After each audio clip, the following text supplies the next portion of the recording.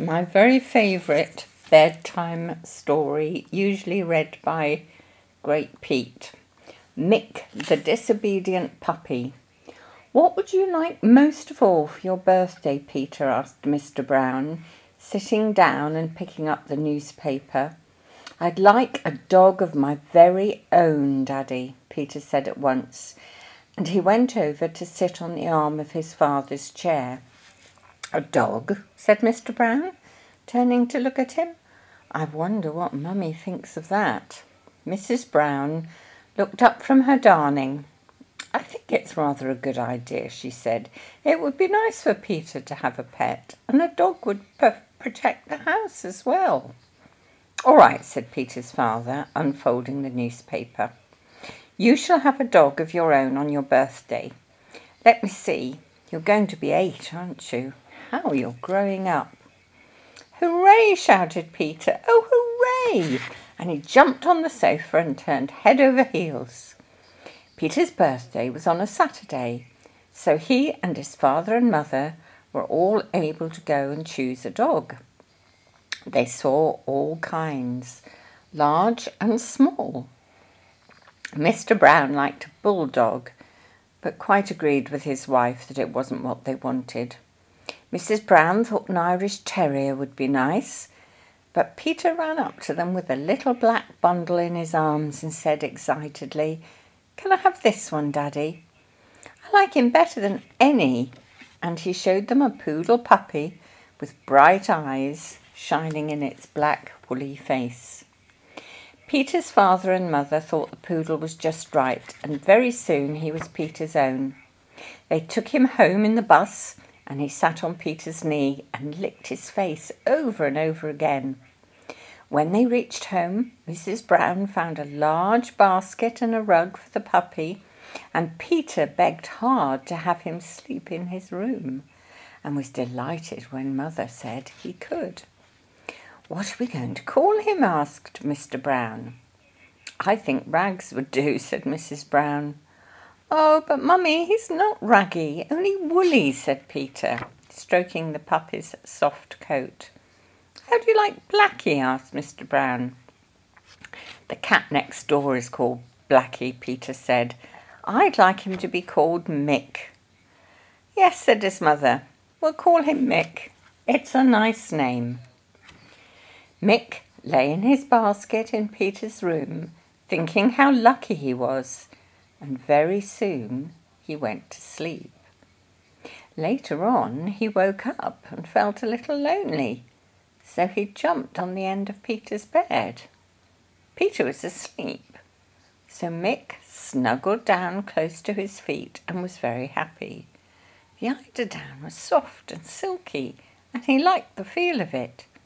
He liked it so much he began to lick it, and then he began to bite it, and by the time he fell asleep there was a large hole in it. Peter's mother was very sad when she saw it in the morning, and she showed it to Mick and spanked him, then put him in his basket to teach him it was there he was to sleep. Mick came down to breakfast with Peter and was told to sit on the rug by the fire. But he dashed out of the back door to bark at the milkman, who was just opening the garden gate. The milkman laughed so much at the sight of him that he tripped over the step and broke a bottle of milk, and the milk ran in all directions. Then Mick ran after the cat in the garden and took no notice at all when Peter and Mr. Brown called him. He darted here and there, and by the time he was caught, a great many of the tulips had their heads snapped off. He was spanked again.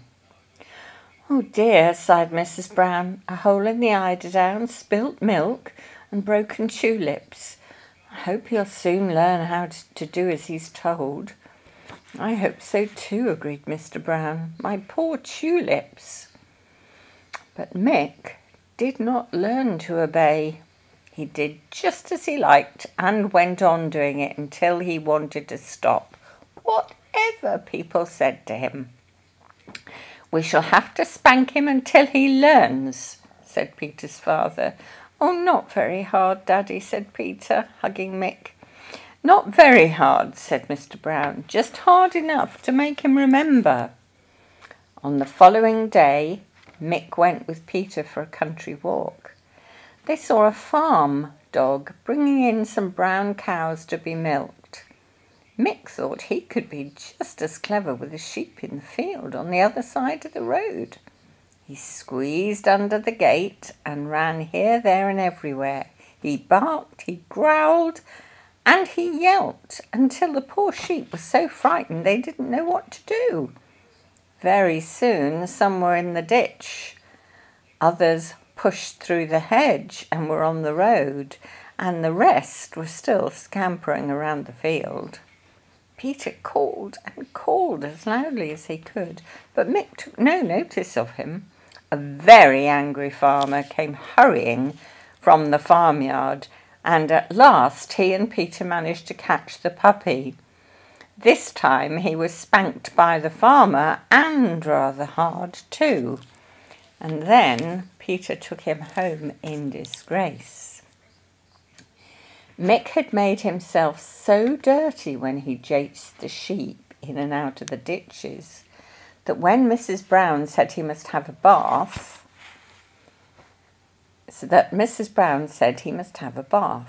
she got ready a wooden tub partly filled with warm soapy water. When Mick was lifted into it, he struggled because it felt so strange to be wet all over. And then he rather liked it, but when a little soap got in his eye, he decided it was a very silly game, jumped out of the tub and ran out of the kitchen. "Come here, Mick! Come here!" called Mrs. Brown, as she and Peter hurried after him. Mick, of course, pretended not to hear and vanished into the sitting room. "Oh, my new cushions!" cried Mrs. Brown. "He'll jump on them." And she was just in time to see the puppy shake himself hard and jump onto one of the new cushions on the chair. "Oh, why can't you do as you're told?" said Mrs. Brown as she lifted him off. "You are the most disobedient dog I've ever known.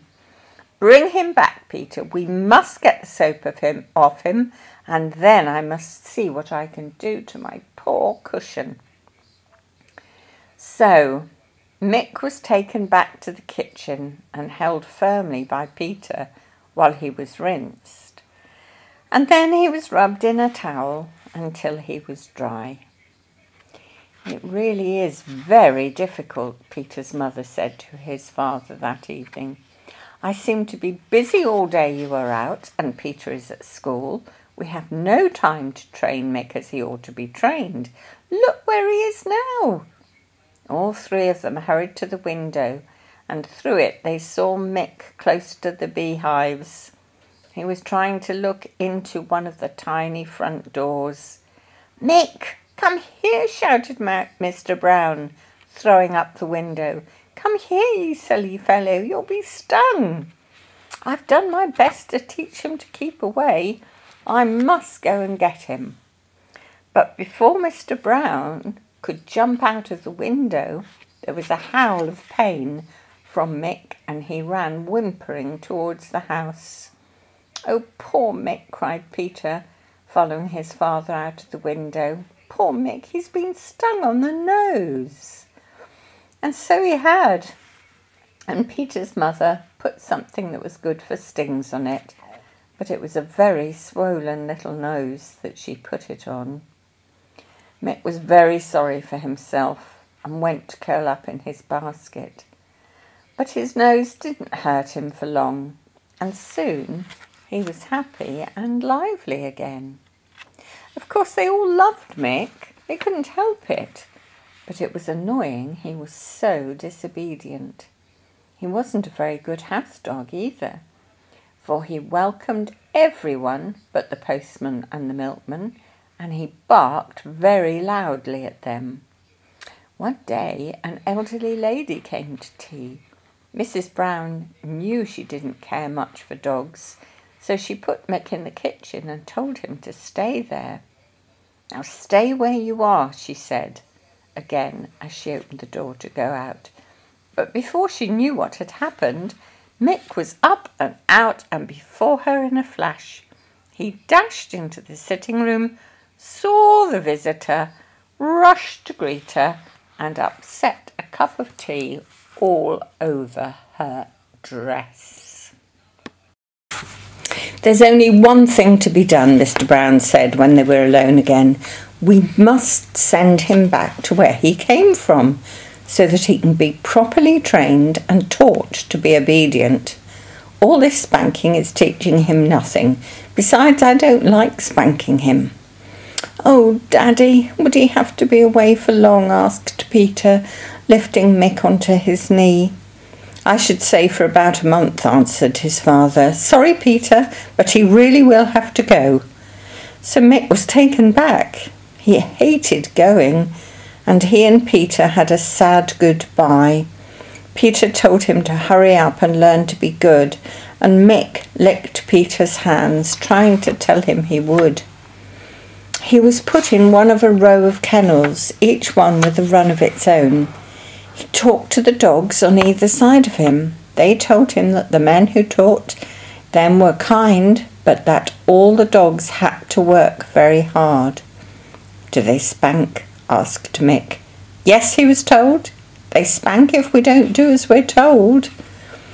Mick felt very lonely. He went to sleep on the floor of his kennel, wishing that he could wake up and find himself in his basket. Next morning his lessons began. He didn't like them very much. He was made to run and stop at a signal, to come quickly when he was called, and to lie down when he was told. He was tired when it was all over and ready for the dinner he was given. Then he lay on his straw and thought about Peter. He did want Peter. How he longed to be home again. This went on for about a week, and Mick found he was almost enjoying his lessons. He decided that it was nice to be patted and not spanked when he did as he was told, and somehow it made him feel nicer inside. But he always wanted Peter and his home. At last, Mick could bear it no longer, so he ran away. When he was called, he took no notice at all, but ran and ran through 3 fields and into a lane as fast as he could. "I know this isn't doing as I'm told," he panted as he ran, "but it is the last time I shall disobey. I must get home to Peter." He stood still in the lane and looked round carefully, thought for a while, and then set off to find his way home. He had 1 or 2 adventures. First of all, some children tried their best to catch him because he was a lovely doggy. And then he was nearly run down by a boy on a bicycle. But the boy managed very cleverly, and neither he nor Mick were hurt. At last, late in the evening, when it was quite dark, he found the road in which he lived and raced down it as quickly as he could. Suddenly he stopped. "Suppose they're angry with me for running away," he thought, "and send me straight back. I'd better get in without being seen, and then if I can find Peter, perhaps I shall be safe." Mick waited by the back door and managed to slip into the house while Mrs. Brown was putting the milk bottles outside. She didn't see him because his black coat did not show up in the dark. He ran into the sitting room and scuttled under one of the big armchairs. Mr. and Mrs. Brown began to lock the doors and close the windows, so Mick knew that they were getting ready to go to bed. Peter must have been asleep for a long time now, and his bedroom door would be closed, so it was no use to think of seeing him until the morning. Mick heard feet going upstairs, and then he heard a door close. He slipped out and lay on the rug in front of the dying fire. "How lovely it is to be home again," he sighed. I do hope they will let me stay. If only I could go up and see Peter." He stretched himself out at full length and closed his eyes. "How lovely it is to be home again," he thought, and then he went to sleep. Suddenly, Mick woke up. He lifted his head and his nose went sniff, sniff. There was a queer smell, a very queer smell, and he didn't like it. He jumped up and ran into the kitchen. On the rug was a red cinder with a smoke rising from it, and the smell was the smell of burning. "Oh goodness," thought Mick, "oh goodness, what do I do now? I know." And away he rushed up the stair to the door of Mr. and Mrs. Brown's bedroom. Scratch, scratch, he went at the door, and woof, woof, he barked as loudly as he could. Scratch, woof, woof, woof. In a moment the door opened, and out came Mr. Brown in his dressing gown. Just behind him was Mrs. Brown in her dressing gown, and almost at the same time Peter rushed out of his bedroom in his pyjamas. "Mick!" they all cried. "Mick, how did you get—" And then Mr. Brown smelt the burning smell and was off downstairs 3 steps at a time. Mrs. Brown hurried after him, and Peter only waited to pick up Mick before he was off too. They found the kitchen rug on fire, but Mr. Brown soon put out the blaze with a bucket of water, and then the water had to be mopped up, so that it was not until all that had been done that they could even begin to think why Mick was there, and what a very good thing it was that he was there. "He must have run away," Peter said. "Oh, but isn't it lovely to have him back?" And he hugged Mick hard, while Mick himself licked Peter's face all over and wagged his funny tail at a great rate. "Yes, it is," said his father, tickling Mick under his chin, "but I'm afraid after only a week he will have learnt very little." "But what a good thing it is that he was here," said Mrs. Brown, and she picked up Mick and carried him up to Peter's bedroom. Then she made some tea and brought up milk and biscuits for Peter and Mick, and they all had a midnight feast. After that, a very happy puppy jumped into his basket, and a very happy boy curled up in bed. But when Peter was asleep, Mick jumped on the end of the bed so that he could be near the little lump that was Peter's feet. "How lovely it is to be home again," he thought, and this time he didn't bite the eider down but slept until morning.